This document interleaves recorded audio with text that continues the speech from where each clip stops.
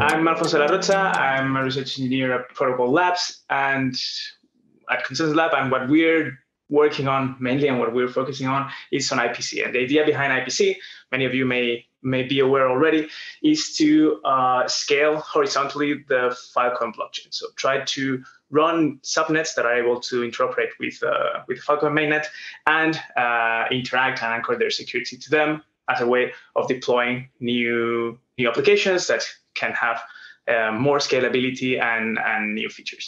Last year, we were focused on figuring out how we could do this, have an MVP, and this is how it looked like, right? So we had Lotus, everything was a monolith, and running a subnet, it was as easy as calling a command in Lotus, and it would run the subnet for you, and you could start interacting with it.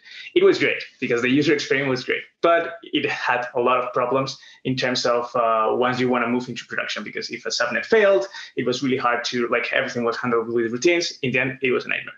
So as we're moving into production, this is what the architecture looks like. And what I'm going to show today, actually, I think I demoed it 6 months ago or 8 months ago, but it was with this architecture. Now we're moving into the production architecture. I'm going to show how it will look like as we move into mainnet. And the idea is that we have a new piece of, so instead of having everything in the same Lotus and handling everything in the same Lotus, what we have now is that we have the different independent networks and subnets. So this rootnet could be the Filecoin mainnet, and we could have running, or the community could run different subnets. And we have this piece of software that is called the IPC agent, which is the one that is going to orchestrate all of the communication with the different blockchains. So instead of having to run a single Lotus that has to know how to interact with every blockchain, which has a limitation, because once we start having other technologies in these subnets, it's really hard to embed every consensus algorithm and every single feature into Lotus. So in this way, we're decoupling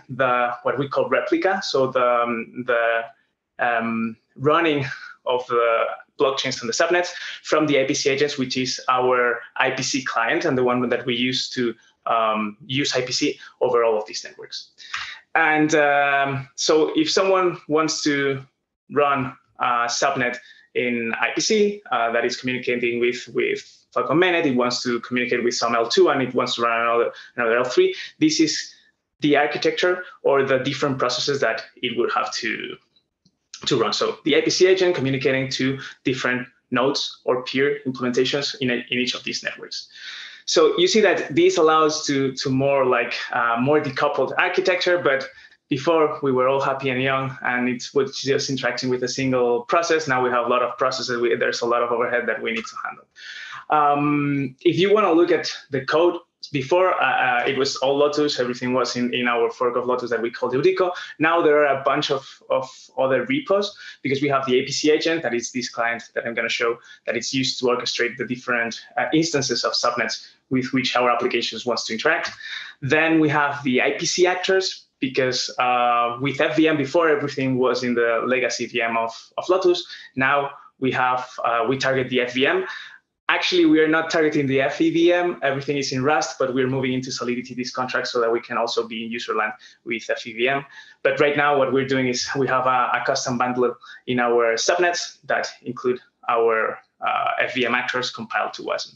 So if you want to have a look at the actors that run all of the on-chain logic for IPC, you can go to this repo. And finally, we have, of course, Eurico, which is our fork of Lotus that includes a new consensus algorithm and does all of the heavy lifting of the blockchain side of things to run each of these different subnets. So it's the peer implementation for each of these subnets.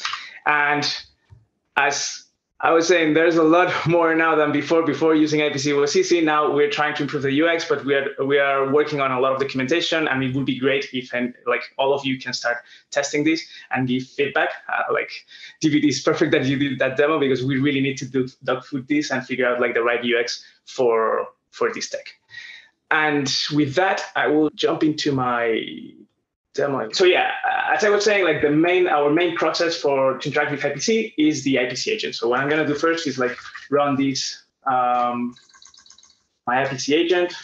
So now we're running the IPC agent. Again, it's a really slim process that will do all of the interaction with the different blockchains.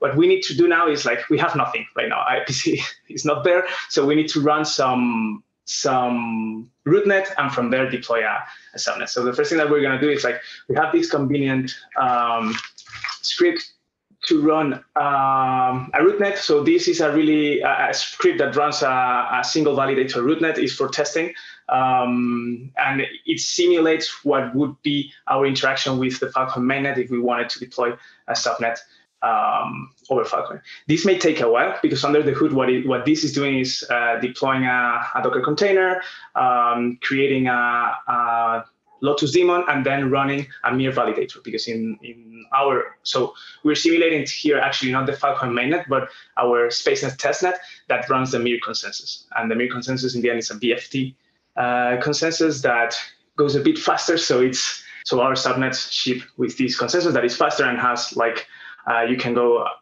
at any block time that you want, but we have it configured to go a 1 second block time. So deploying an actor, deploying a smart contract should feel faster than how it feels now in Falcon mainnet.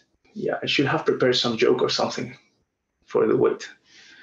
In the meantime, let me share the other piece that, okay, cool. So it was faster than expected. So here you see that we deployed the rootnet, and it gives us this script a bunch of information that we need for our IPC agent to be able to interact with in this case, we only have a node in the rootnet, but we could have like a single node running, like interacting with the Falcon mainnet or whatever other architecture we want. So here it says that we're running in this container. That's not important, but what it will be really important is what is our default wallet and what is the token to interact with our peer implementation in the root.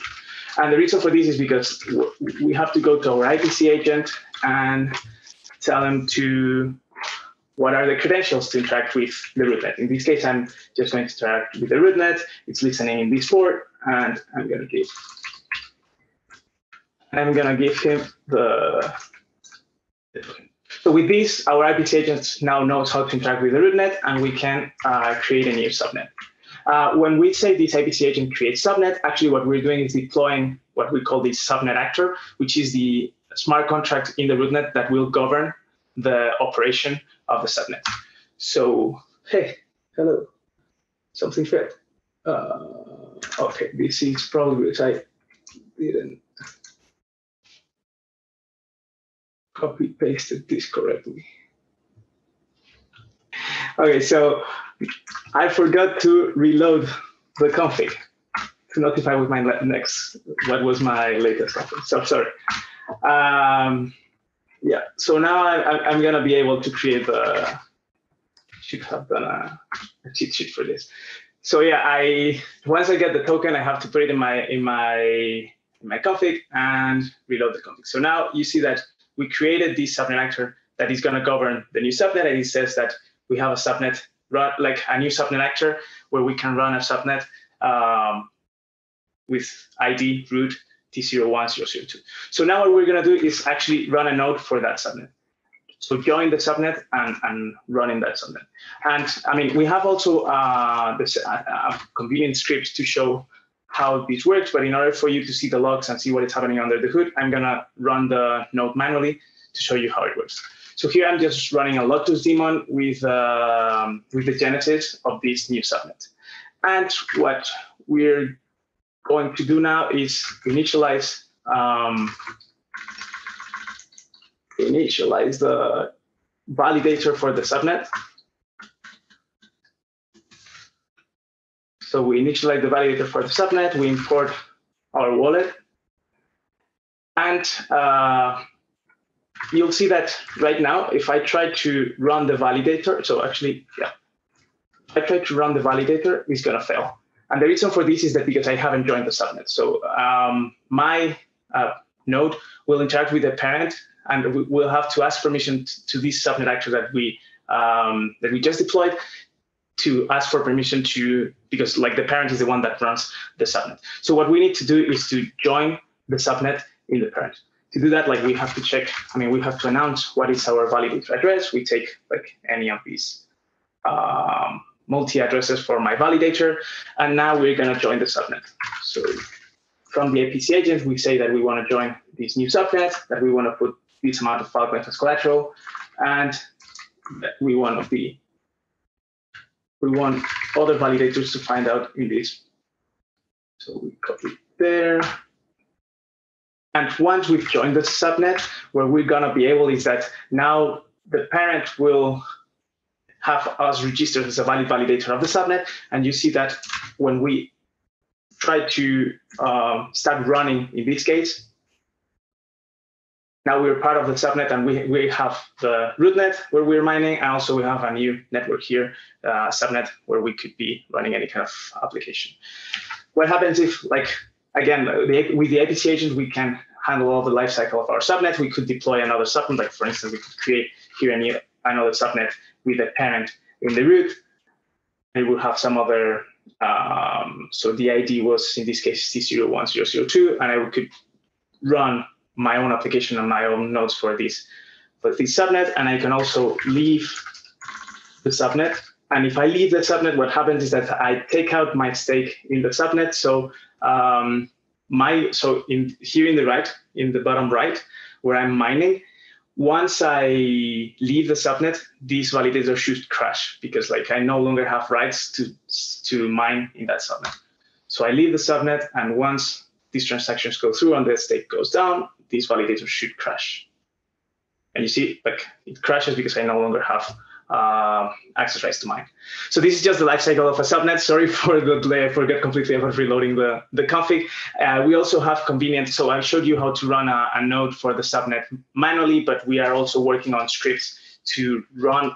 But that's going to take a long time, so probably won't do that. But like, we can run these subnet in a Docker, and you specify like the subnet that you wanna the node for the subnet that you want to deploy, and so on, and you're able to have containerized all of these processes that have been running locally. And the idea is that we're trying to figure out like the right UX. So once it's ready, we will really appreciate all of the feedback that you can give us to make this like deploying subnets as seamless as possible. Thank you.